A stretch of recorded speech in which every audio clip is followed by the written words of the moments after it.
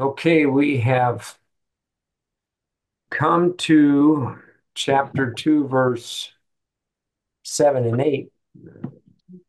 Hebrews 2, that is, 7 and 8 tonight. And carrying on through this chapter as we are seeing the transition from what we looked at last week with um, the passage quoted from Psalm 8. What is man that thou art mindful of him, or the Son of Man, that you visit him? So we'll look at 7 and 8 tonight, and we'll see what the Lord has for us. Let's have prayer, and we will get started. Okay. Gracious Father, we do thank you for being so merciful to us, bringing us through another week, and the rain that we had today. We're grateful, and more rain coming.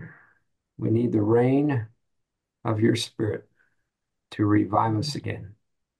We pray for Deanne, unable to be with us. Minister unto her as she get the needed rest. Teach us now as we look at these great verses in chapter 2 of Hebrews.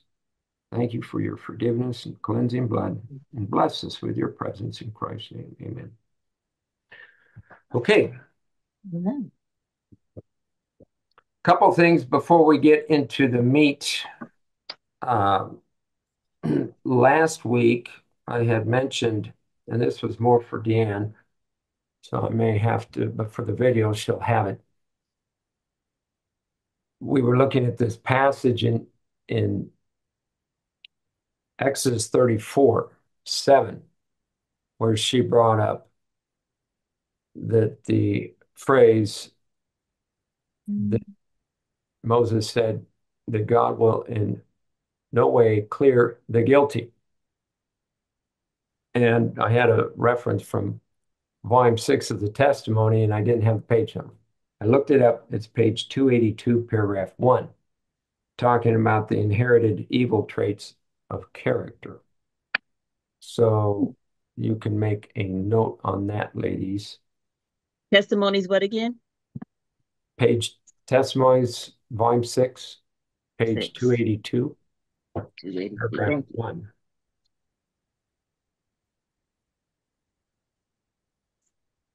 Okay, so I wanted to make mention of that. The other thing, I decided to pick up this book that I mentioned when we first started Hebrews to see if this guy had anything in it, this Eckhart Mueller, Come Boldly to the Throne.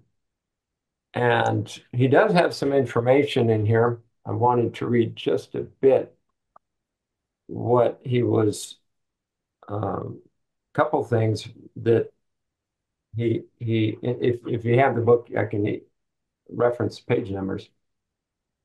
But one thing, I knew it, but I don't think I had stated it when we moved from chapter 1 to chapter 2. The the first chapter is dealing with the Son of God's unparalleled exaltation. He brings that up at the bottom, page 29. And Hebrews 2 points to the Son of Man's exceptional humiliation. And it was just an interesting juxtaposition from how God the Father is honoring Christ in chapter 1 to now honoring him in chapter 2, as we've been seeing the last 2, 3 verses. And it's an exceptional humiliation, as we're going to see as we go through the chapter.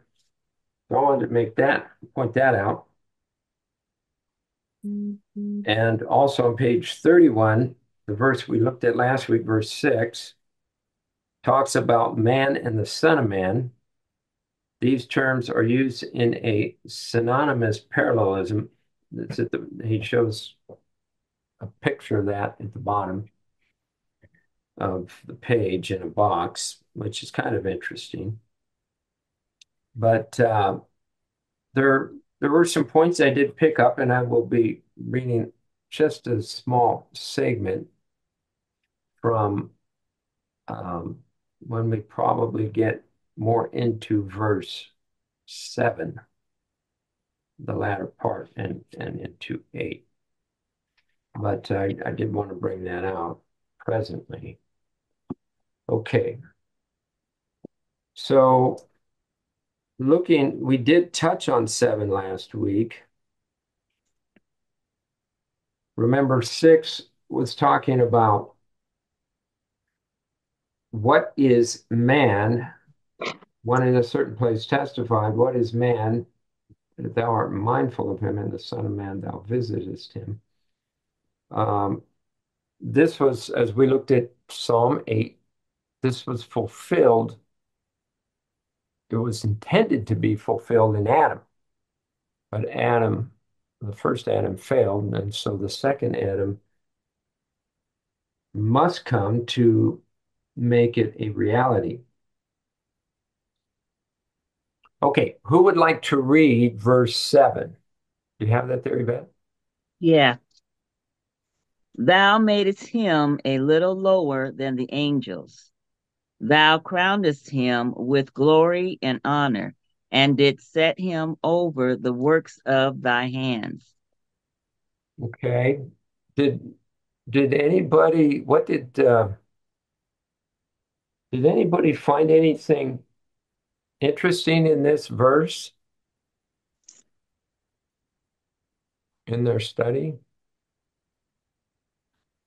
The only thing I was looking at Genesis when God created them, Uh-huh. Genesis chapter 1, verse 26. Okay. And, it says that God gave him dominion over the, the fish, the birds, Hmm. the animals, Hmm. and,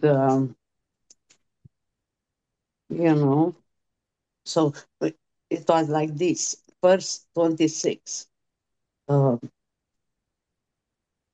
God said, let us make man in our own image, after our likeness, and let them have dominion over fish of the sea, over the fowl of the air, and over the cattle, and over all the earth,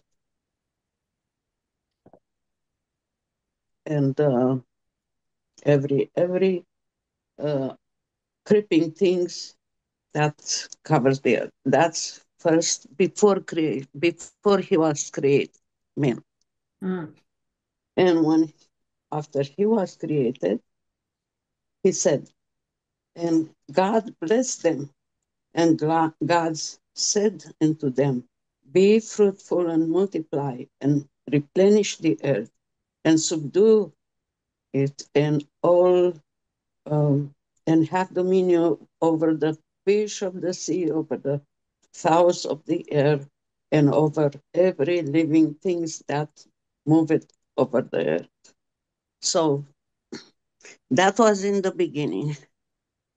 And after man's sin, he didn't lose dominion, but he lost the ability to subdue the things. He lost, you know, everything was not like it was to be. And the psalmist said that you know, God did that, but, it it didn't stay like that. It didn't stay like God intended. 8, he said. 4. Like David was wondering, what is man that thou art mindful of him, and the Son of Man that thou visited him? And after that, it goes down until verse 8, about the meaning of everything. So when, when Paul is referring to this, he goes right away and said in verse 8 that that was, he said, thou put all things under him, under his feet. For in that he put all in his subjection to him. But right away he said, now we don't see that he has dominion. Ourselves. We don't have dominion over anything on this earth. And verse 8 is more explaining, that Right. Jesus who made Lord the angels and everything he did. He did through his suffering and, you know, but was it was the way I understood it. That So question, Elena, on verse 7, Mhm. when it says, thou madest him a little lower than the And the angels, angels. that's clear. We're lower life Mhm. form than the angels. Mhm. Then it says, and crowned him with glory and honor. He had a little bit of glory and honor in the beginning before his sin. After that, that light, that glory, it's evaporated. So you say he had glory and honor in the beginning before sin. Not, I cannot say he had a shining light, covering light. To me, that was Okay, not the that's a glory, good point. That's a you good know. point. And honor because he was loved by God. Just being in the presence of God is not that honor. God honored him, stayed for Correct. God. But that's where I see. That's so much that, you know. That's a good point. In the commentaries, it says that talking about the crowned him. Mm-hmm. Uh, this says it points to the experience of Adam and Eve recorded in Genesis, Mhm. where God did not create man to be a servant or a slave. He Yeah. made him to be king and Mhm. bestowed glory and honor upon him. But in verse 7, it says for a little while, Mhm. and it comments on saying that, let's see, the Greek may be understood either way. Both ideas are true. The latter is especially Yeah. appropriate when applied to Christ, Mm-hmm. for only briefly during his incarnation was he made lower. Where did you get yours from, Yvette? Commentary, The, Bible Ad- commentary? the Adventist one? Yeah. Yeah. And see what you just said, what Uh-huh. you said, and what Evelena said. That's both in the on the other commentaries.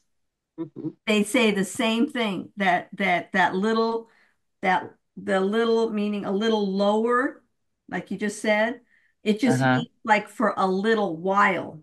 Right. Mhm. Yeah. But it Yeah. could be rendered not so much the degree, but Mhm. just the The extent. time. Yes, the time frame. It was just going to be a little while. That's really how it Mhm. should have read, like you just Yeah. said.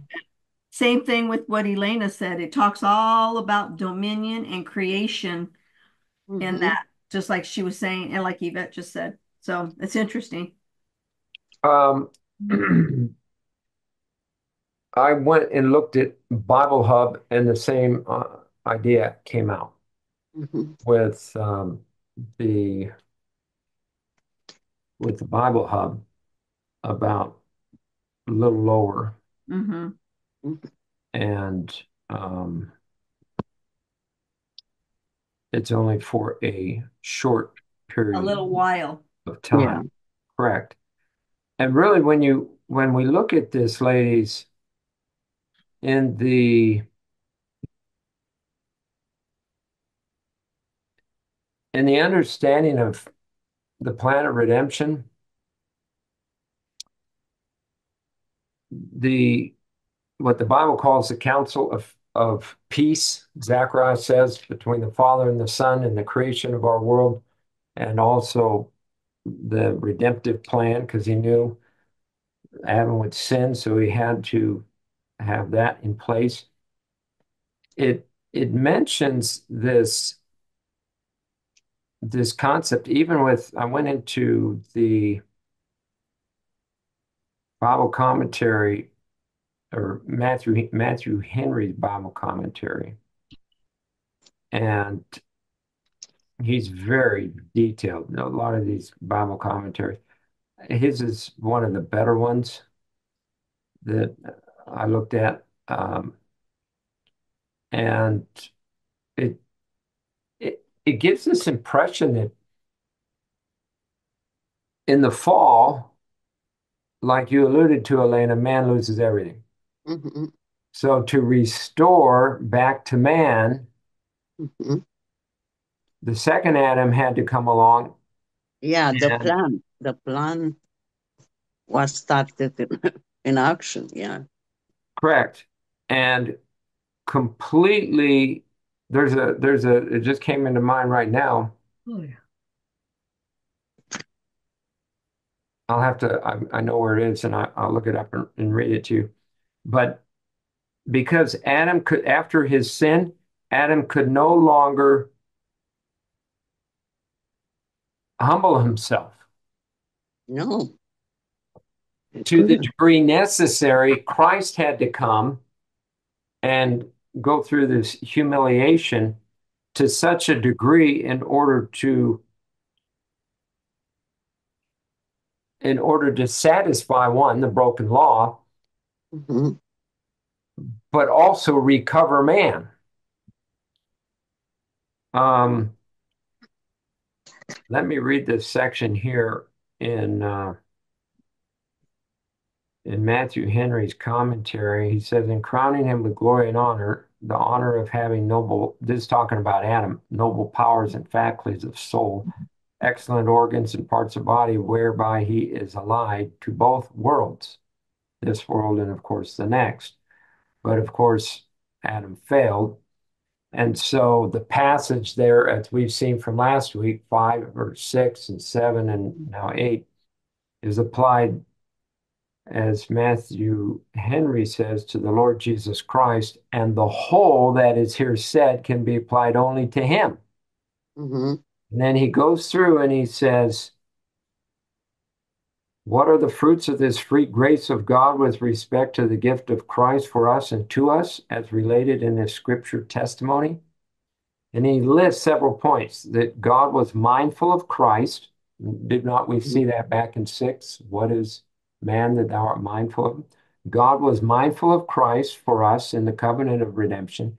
2, God visited Christ on our account, and it was concluded between them that in the fullness of time Christ should come into the world as the great archetype sacrifice. 3, that God had made him a little lower than the angels in his being made man, that he might suffer and humble himself to death.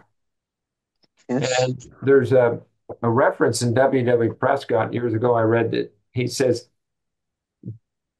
God had to be made capable of receiving the womb.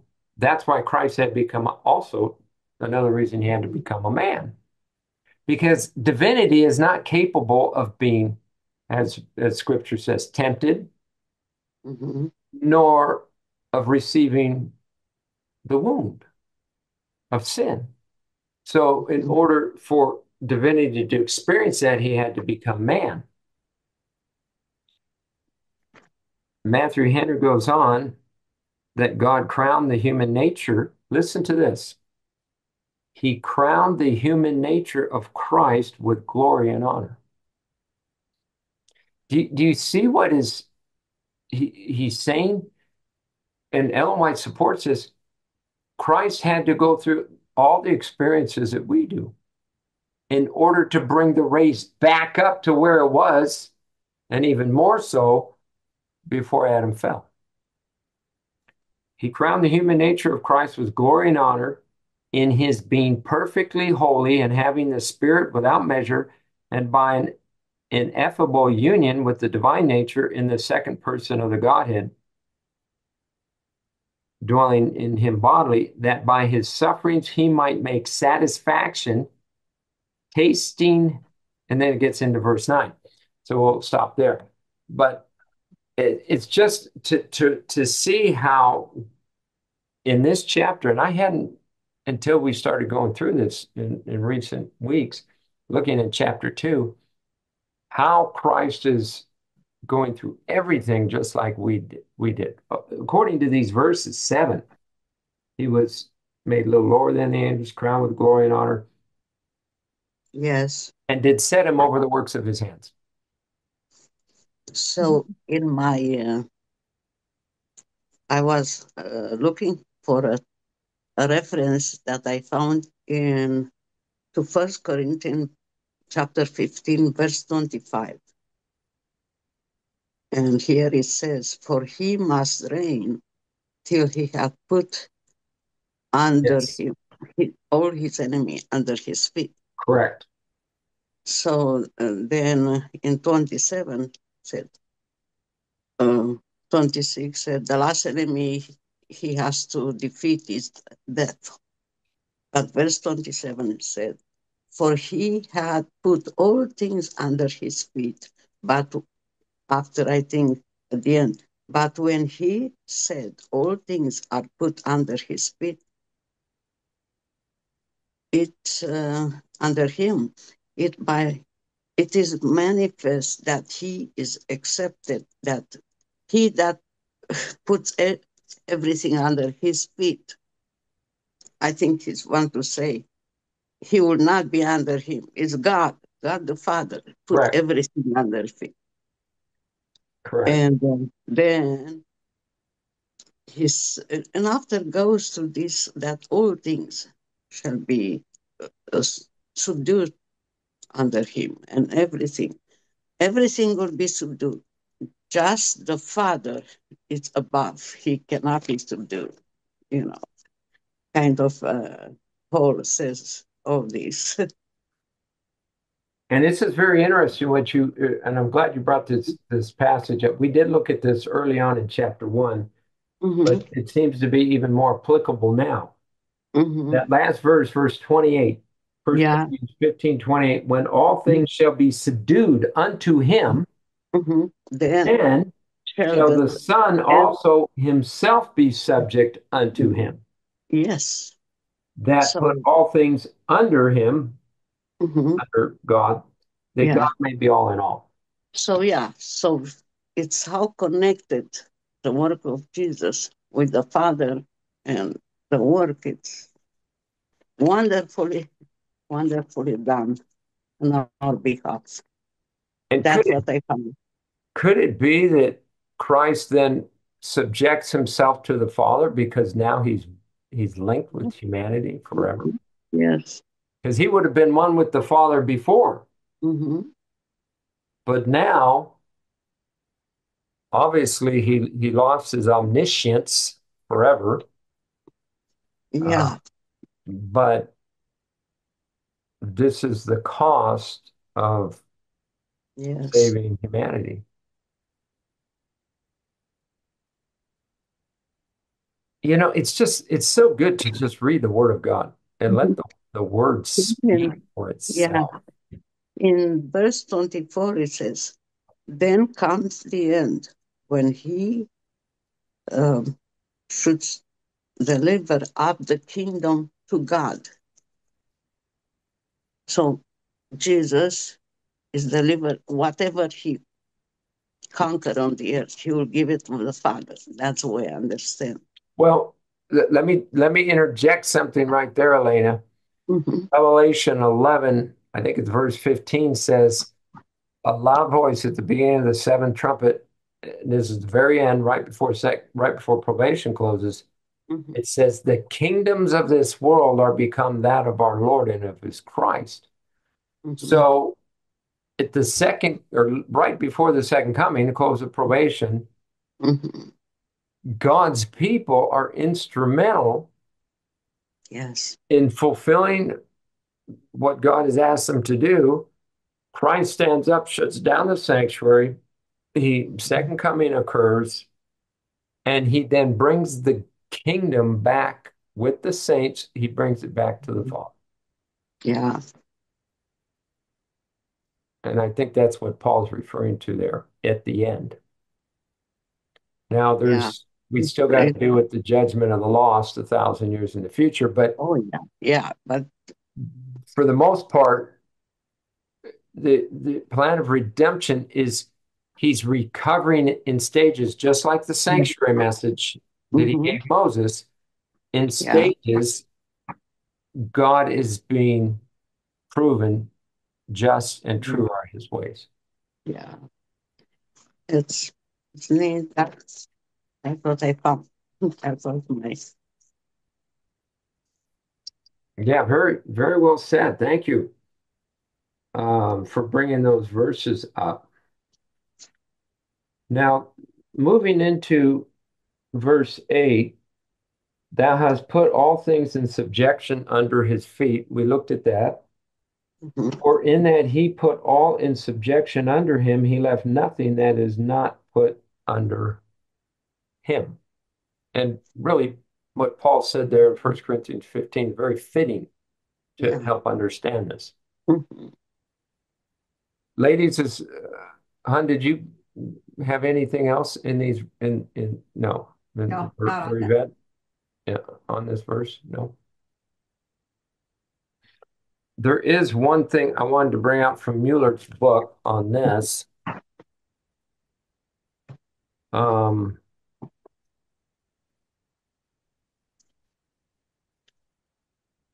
Two brief notes on Hebrews 2, 5 through 9. There is a difference between Psalm 8. Thou hast made him little less than God, and Hebrews 2, 7 in the New American Bible. You made him for a little while. This has been brought out already, lower than the angels. The original Hebrew term can be understood as either God or the angels. Paul compared Jesus with the angels.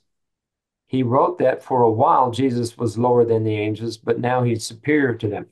And we're going to see that more come out more fully in verse 9. But Yes. what is interesting is, as we all know, and we're going to see it when we get into 9, it's going to involve suffering. And we'll talk more about that next time. But this putting all things in subjection under his feet. Yes. And then in verse 8, at the end of 8, but now we see not yet all things put under him. Now that's kind of clear why, but At that time, it was, well, but well, true, but is it still true today? yes. But at that time was even, the beginning of, they are making a big toll, uh, a big effort to teach this to the people, his people. So So again, as you read there in Corinthians, once we get to the end, really it's second coming. yeah. Because it's second coming, we have a separation, physical separation occurring forever. Yeah. No more do the redeemed have to mingle with the godless and the wicked. They are now separated forever. And we go home to glory with the Lord. So that's another marker in the plan of redemption. Not yet all things are put under him, but all who are redeemed are in subjection to him at that point. Yes. We'll have to deal with the ungodly at the end of the 1,000 years, and we know what will happen there. So that's why I was saying it's in stages. And this brings out other things that are not part of our study, like Revelation 5. When we get to the sea of glass, and as we read some weeks ago in Third Selected Messages about the two columns of angels, that the saints will enter into the city and the angels will be singing on both sides.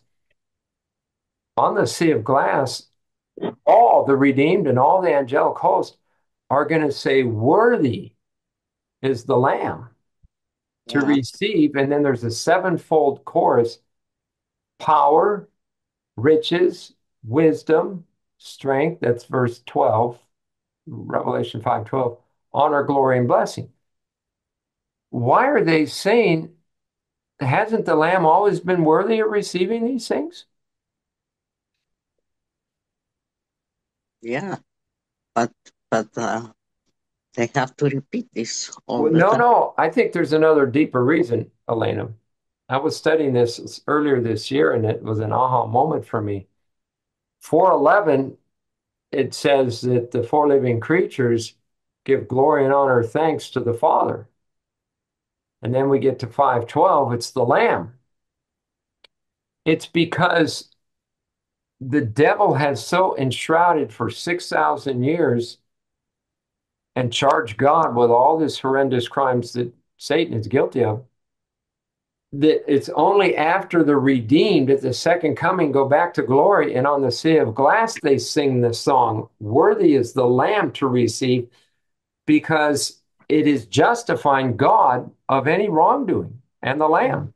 They're worthy of power, riches, wisdom, Yes. and He, the rest. like it says in the first chapter, he Ex- did by himself. When we think, Jesus by himself fought here on this earth Right. against the power of Satan.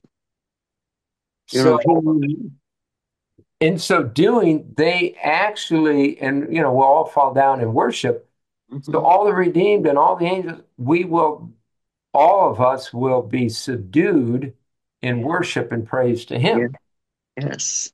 But it has to be public, it has to be Yes. stated publicly, not forced like it will at the end with the wicked, but Mhm. out of a heart of love and appreciation Yes. of what Yeah. God has done for us.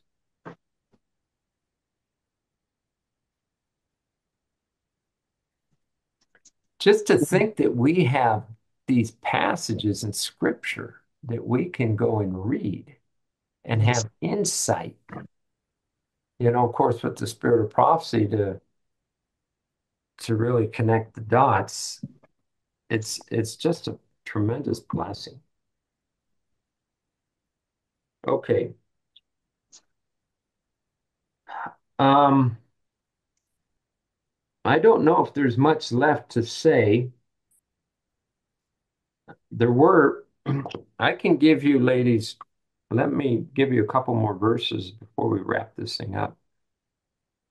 That the common, the Bible Hub actually I found this Mhm. in the Blue Letter Bible app, but they said this: text commentaries. Oh, wait, that's not it. Cross references.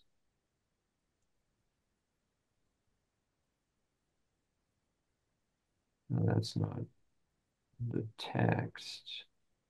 There were a number of verses. Let me see if it was this one. I think it's this one. Aha. There's a number of other verses, and I think my wife brought out some of these last week. We looked at the one in Psalm 2 or Psalm 8. Psalm 2:6 was also mentioned as bringing all things under subjection. Hon, what was the verse in Daniel last week that you brought out? I have a 7:14. Was that the verse? 7:13. 7:13. Okay. Also, John 3:35. kind of brings this concept out. You Matthew, said I'm sorry, after Psalm 8, you said another one. Daniel 7, 13 and 14. Okay. Then that's dealing with the judgment Mhm. And John, yeah. and the dominion. Mhm. All languages and people shall serve him. Matthew 28, 18. All power is given unto me in heaven and earth. Yeah, John 3:35. The yeah. Father loveth the Son and hath given all things into his hand. These are all great cross-reference verses. John 13:3, very similar to the one I just read. And the one you brought out, Elena, 1 Corinthians 15:27. Also, Ephesians 1:21 and 2. It talks about all principality power being put under his feet. And he's been given the head over all things to the church. And of course, Philippians 2, 9, 10, and 11, these great verses that every knee shall bow, things in heaven and earth and under the earth, and every tongue confess that Jesus Christ is Lord to the glory of the Father. So these are just a few other verses you can add, you can put in to your notes. Okay, well, if there's nothing left, next week we will get into verse 9 in some more detail, following through with the same theme, but there's some other deep things in there too that we will be looking at. We're only going to do verse 9 next week because there's enough to keep us busy in this one verse. Okay. Okay, well, unless anybody has any last things they want to say, I'll go ahead and shut the recording down and we'll get into our prayer time. Okay, great study. And, just reading the Word of God makes a big difference. Thank you, ladies, for your input.